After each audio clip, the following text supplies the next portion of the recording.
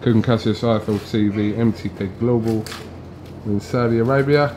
You alright, mate? Yeah, man. Go on, tell me. Go on, tell me. How did you feel you performed tonight?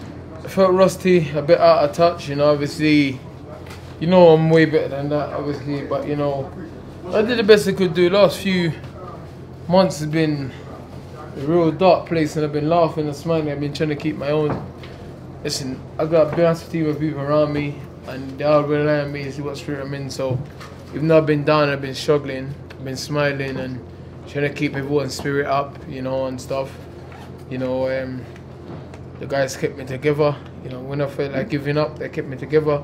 You know, I've got a great coaching team, great physio team, great guys behind the scene. So it's great, you know what I mean? Obviously, you know, Mark, we've been working now for a while. We know each other. I'm sure he knew that I was in decent condition, sharp enough, but he knew I wasn't where I should be. But we know and believe in what we have and what we work with. To beat most of these guys, it's only the top 5 guys that need to be in premium shape to beat, as you see from today. You know, Kawat's no chum and he's tough. I'll give him some raw slick, but he took them, you know. He took them, he's tough. Could have stopped him a few times, but I just felt any fighters have been at the ring for a long time, they'll tell you, you feel like you're just always a second away. That second and third shot, sometimes it's not as smooth. And then, obviously, I wanted to make a statement as well. So sometimes I was patient, then usually I'm patient and marry up, but I was patient and I wanted to kill. Then it's a bit, but you know, it is what it is. Was there a little bit of ring rust in there for you tonight? A little bit. I was rusty as hell, dude. I came in 2 stone over my fight weight. Come on, when was the last time you ever see me come in 19 stone plus? You know, I'm usually 17 stone 10, 17 stone 8. You know. Was it important for you to kind of end this year, considering the last 6 months you've had with a win? Yeah, just for your head. Yeah. Of course. Very important, man. Very, very important. You know, very important for me and my team as well, because we've been working and we needed a job. We got a job. You know, obviously, me and Tibbs been working hard. You know, obviously Zab's come on board to help us out as well.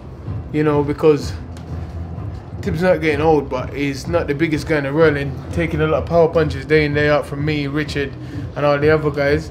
It's good for him to have a bit of help sometimes as well. You know, obviously, he's my head coach, you know, but Zab's experience I've been around, been building a lot of guys from the amateur and stuff, building them up to professional. Who brought him on board? You know, I asked Mark, you know, I trained Zab, I like him. I asked Mark said, yeah, Zab's fine. You know, and you know, there's a few little things, you know, things we've been working on, but he brought a different view and a different angle. Little minor things, but it worked out, and I did some of the things in there. Obviously, my tips agree with everything. You know, like we were saying about taking little steps back instead of one big, you know, so it's good. A few times what came to me, I took the 2 little steps back and cut him off, check him off, rolling the shoulder, but we're learning and we're working as sharp, you know. I made him miss his right hand, but I didn't came back with mine straight away at the uppercut. But the good thing is, we worked on things for 3-4 weeks, and we did it in there. You know, that's the main thing. Because there's fighters that work on things for months and years and they don't do it. But I was brave enough and confident enough to do it.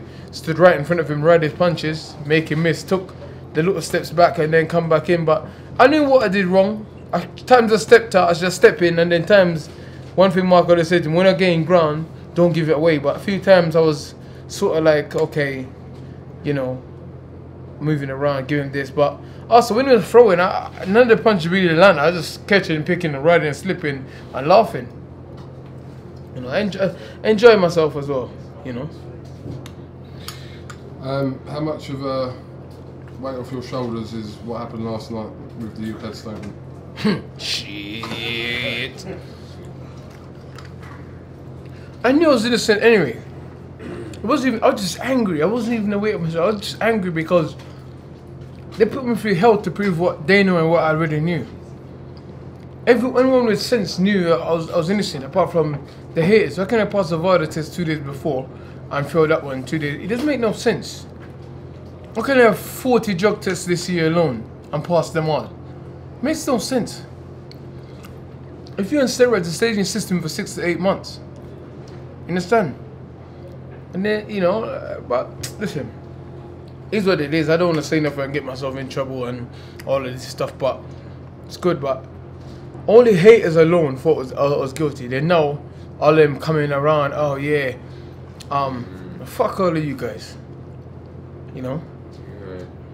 Quick to, I went from being the man #1 mandatory challenger, beat the man that no one wanted to fight, Oscar Rivas.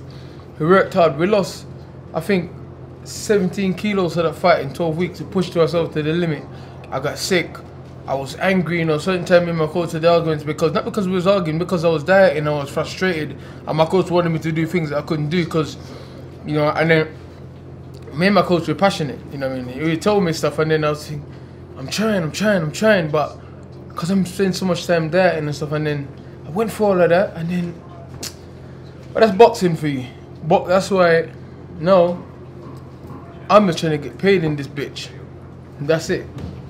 Get paid, win world titles, and leave this bitch with my senses still attached. How do you think this WBC situation will resolve itself? Immediate reinstate, immediately. I took my mandatory away and my title away.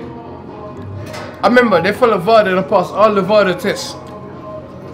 They have nothing to do with Ukad. Why have they just, listen, they just need to just give me my title back. Give me my shit back. Interim WBC world champion in this bitch. Dylan, listen, I know this situation is still sensitive, so there is a lot of stuff that you can't talk about still, so I'm not going to kind of probe you on this. I just wanted a reaction from you, which you've given me, so I'm not going to go on about it. No, you know, I want to say thanks to for standing by my side, and like most people, you're one of the few people who stand by my side and believed in me, and messaged me, called me to check on me in the times was hard, so respect. And that's what I said, when the exclusive come, you were one of the first to give it, I was going to give it to, and you know, I stuck to my word, you know. So, but yeah, go over to my YouTube channel and check out the exclusive. This is the fake exclusive. No, no. Hey, could you cut that out? Nope. No, we don't cut shit out. Well, we try not to anyway. All right, have you got any final words? You've ended the year on a positive. It's been a good couple of days for you, so. I got nothing to say, man. You know, I say my whole team is happy, everyone's happy. I'm just angry. I'm so angry, you know. I'm enraged. You know, people in the industry try to destroy me. Why? I'm the guy that fight anyone. I'm the guy that comes and entertain. I'm the guy that takes a fight at 3 weeks' notice, no complaint. I'm the guy. It doesn't matter what shit are coming, what's going on in my life. I come and fight. I show up and fight. I'm the guy that helps people. I'm the guy that tried to help the community. I'm the guy that just like, why is people giving me a hard time? Why? I'm the guy that works my way. I didn't get no easy way to no mandatory. I fought my way. I fought dangerous fighters back to back. My last 4 fights, everyone thought I was going to lose them. I saw all the ads. I saw all the panels and stuff. I beat these guys but you know, it's cool. Like, people in boxing are very ungrateful. They don't appreciate the people surrounding. And when they're gone, they were like, oh, yeah, there's some dead fights around. And that's what's gonna happen. But it's all good. Listen, my team believe in me, my family believe in me, and we're still out here getting this milk.